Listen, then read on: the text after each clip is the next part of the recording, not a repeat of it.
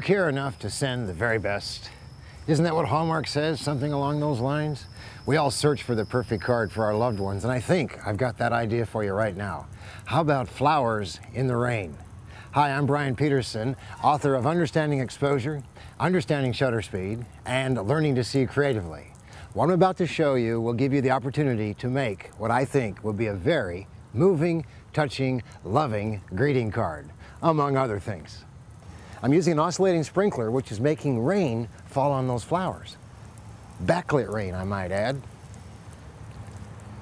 The critical part about this shot is the exposure time. This is all about creative use of shutter speed. 1/60th of a second. That's the only speed that'll work. I know it. I've done this many times. A 1/25th, the streaks are too short. A 1/30th, the streaks are too long. 1/60th of a second. So set your shutter speed to a 60th, adjust your exposure with the aperture, or one of those times, if you prefer, go to shutter priority with the shutter speed at a 60th of a second and literally just compose, wait for the rain to come right on those flowers, and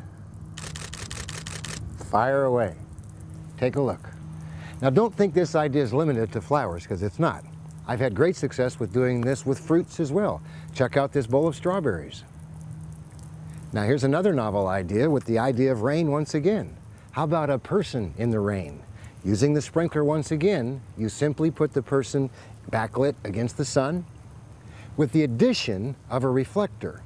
Once again, fool everybody, make them think you are out shooting in the rain. Until next time, this is Bryan Peterson saying, keep shooting.